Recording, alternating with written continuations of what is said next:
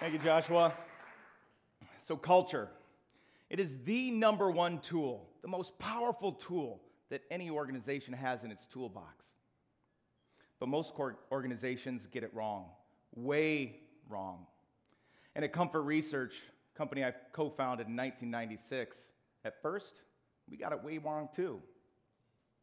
I'm going to share with you our journey with strategy, core values, and ultimately culture. The things that we got wrong, and then the guidelines that we uncovered along the way to creating a great culture so that you can create a great culture of your own. Now, you can't have a great culture without a great strategy. Culture and strategy go hand in hand. You can't have a great strategy without a great culture. These two constructs, they work hand in hand together. They're both meant to guide and align an organization. That's why we do these things, to guide and align so we can have excellent results. That's what we want as leaders of an organization. We want excellent results. And in 2010, a mere 14 years after we started our business, we thought, hey, maybe we should do this whole strategic planning thing, right? So what do you do when you haven't done something before? You go to a seminar. That's what we did. 3 days in a windowless room outside of Chicago, we spent learning how to put together the perfect strategic plan. And over the next 3 months, we worked on that plan, produced a 167-page document. And a year later, we pulled that bad boy out, thumped it down on the desk, dusted it off. And we realized that all that effort was for nothing. That didn't guide and align us. So we knew we had it wrong. And so we started an effort, how can we get this all down on one page? How can we simplify so that we are actually using this document to guide and align our team? People want to know where they're going. And if you're not communicating that to them in an efficient manner, then people start to leave. You're not going to have the best employees. You're not going to have the best team. So over the next couple of years, we started designing and developing different strategic plans. And what we found was that eventually it really only came down to 3 things. A great strategic plan only needs 3 basic elements. Those are your beliefs, your guides, and then your successes. Your beliefs are those things such as core values, your vision statement, purpose statement, whatever you may choose to use. And then your guides, these are the things that you're going to do, but also, and more importantly, these are the things that you are not going to do. As humans, we like to think that when we add something to a document, a strategic plan, core values, that's when we add value. No, man. When you take something away, that's when you're adding value. Abraham Lincoln said, I would have written a shorter letter, but I didn't have the time. Simple is hard, right? But when you can simplify something, it becomes easier to communicate. And when you can communicate it, you can execute on it. So with these 3 basic elements, we developed our strategic plan. So we had our beliefs, our guides, then our successes. Those are the measurements. These are the things. How do we know whether or not we are having success? People want to know. And don't do it like at the end of the year. Don't pull out that strategic plan at the end of the year and be like, oh, did we get there or did we not get there? No, it needs to be measured all along the way, every day, every week, every month, talking about how are we achieving this on a day-to-day basis, right? So this is what our strategic plan looks like at Comfort Research. We got it down to 1 page. Our beliefs, all right, our core values are right there on the top. Then our purpose statements. Then our guides. These are the things that we're going to do and the things that we're not going to do. And then finally our successes. It has flow from top to bottom, but it also has flow from left to right. Long-term things are on the left-hand side, middle-term things in the middle, and then on the right-hand side, these are our shorter-term things. Right? So this is a document that we developed, and it took us a lot of years to get there, but this is our entirety of our strategic plan. And we're able to communicate this. It's posted on the wall. We're referencing it in meetings, and this is how we guide and align the team. Now, you see the core values right up there at the top. Well, they weren't always that way. These are our original core values, right? And how did we get there? Well, we did what most people do. We got our leadership team together in a room, got out the whiteboard and started writing down words and phrases, and then ultimately started wordsmithing things. We'd cross some things off, then some things would get added in. People would argue for this or argue for that, and you end up with this.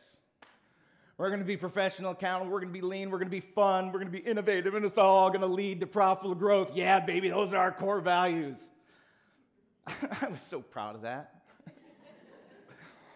Well, one day, I was given a tour. And during that tour, I started listing them off one by one. And I got to number 7. And I couldn't remember. Couldn't remember the remaining 3 core values. So how can we as leaders of an organization, if we can't remember the core values, how can we have any expectation that anybody else remembers them? If you can't even remember them, how are they core? How are they guiding and aligning you? They're not. It's a waste. But we didn't know what to do. So we struggled for the next couple of years. We fiddled around with it, reconfigured it, and ended up with the funnel leading to profitable growth. But eventually what happened 2 years later was that we were in an advisory board meeting. And one of the guys in our advisory board, Jeff Hutzel, loved that dude, man. He makes this comment. He's like, you guys just find a better way to do things. I didn't think much about that comment at the time. But do you ever have one of those moments where you wake up in the middle of the night with an idea? I did. I woke up that night, I was like, holy cow, Jeff just gave us one of our core values, find a better way. We are living that every single day. That is core to us. We're trying to find a better way to do a strategic plan. We're trying to find a better way to do core values, do culture, find a better way to make a beanbag, right? That was in us. That is something that we're doing on a day-to-day, everyday basis. So I write this down. And then, I can't sleep, man. So I'm thinking, what are other things that we're just doing that are core to us? I kept on coming back to having high expectations, expecting the best. So I write this, write down, expect the best. And so from there, I go into work the next morning, and I'm super jazzed about this, right? I think I've identified 2 real core values for us. Find a better way and expect the best. And so I go and I see my business partner. I'm like, hey, Chip, man, I think I've got 2 of our core values. Find a better way, expect the best.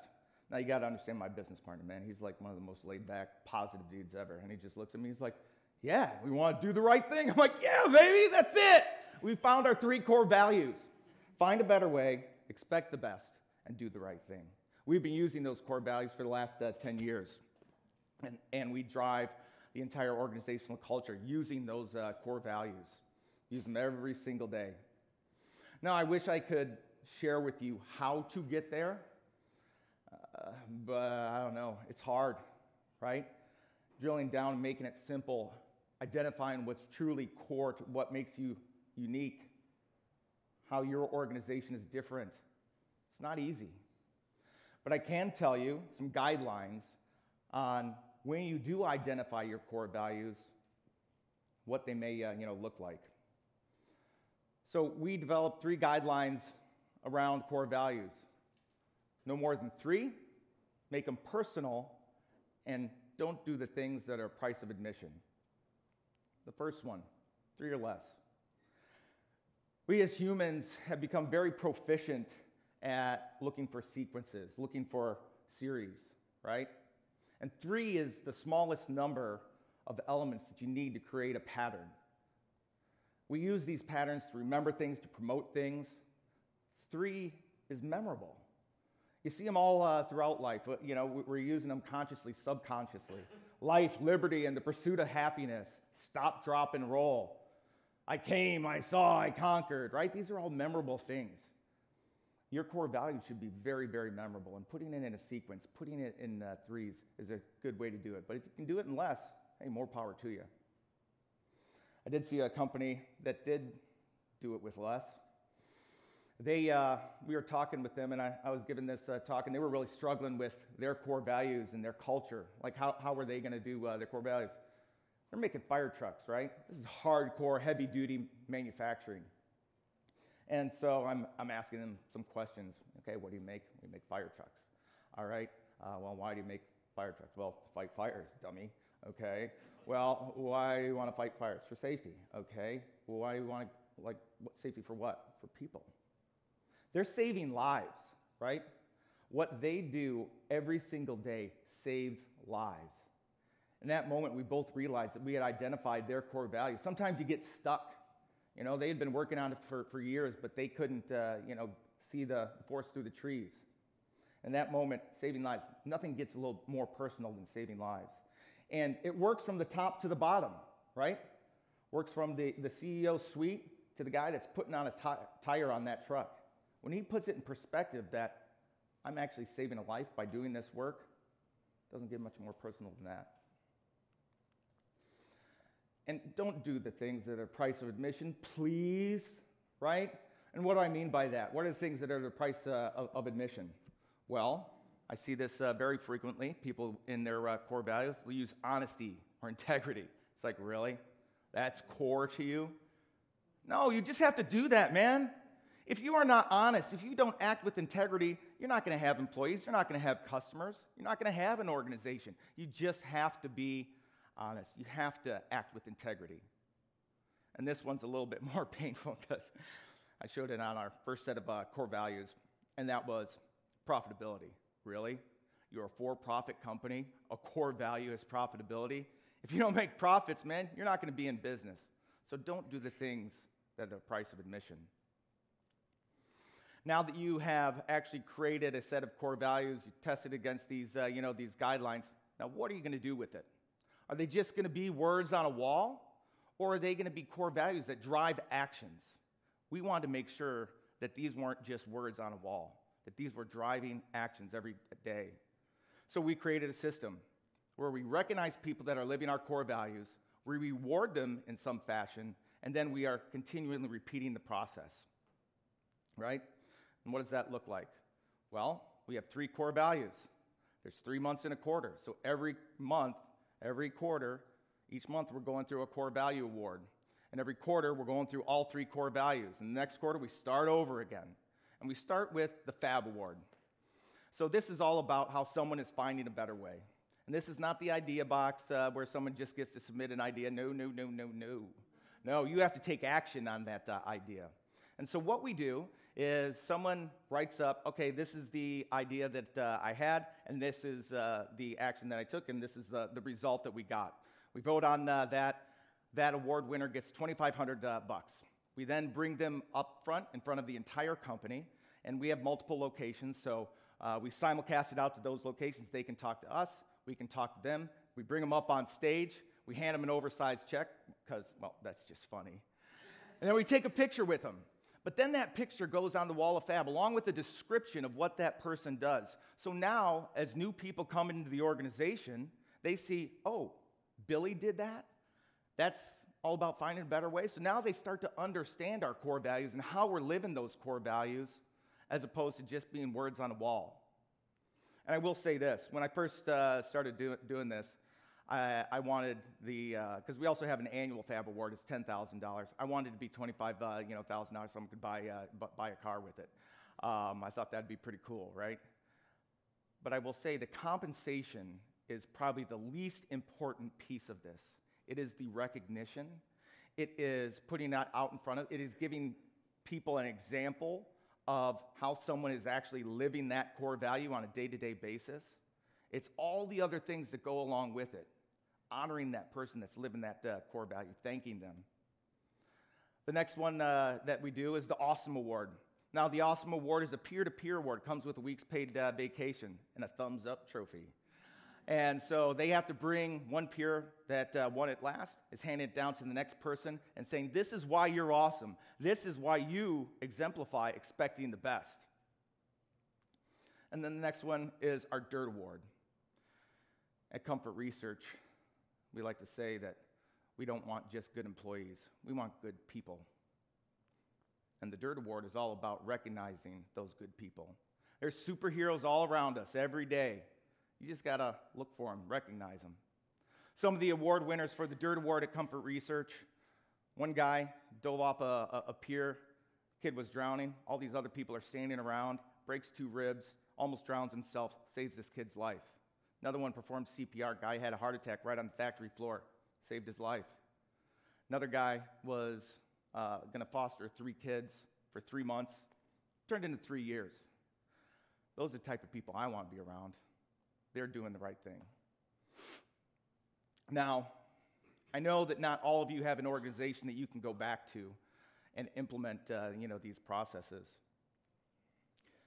I believe 100% that it is our culture that over the last 10 years, we have grown tenfold. It is the culture that has led to that. Without our culture, without our team, without communicating it in this fashion, we wouldn't have had that success. So as you guys think about, okay, well, what am I going to do with this? Maybe I don't have an organization to go back to and actually implement this. Well, you do have an organization of one. That's you guys, right? What are your core values? My core values are dream big, take action, and make a difference. Got big dreams, man. But without action, dreams, those are just fantasies. And I want to make a difference in my life. I want to make a difference in my family's life. And I want to make a difference in the lives of others. What are your core values?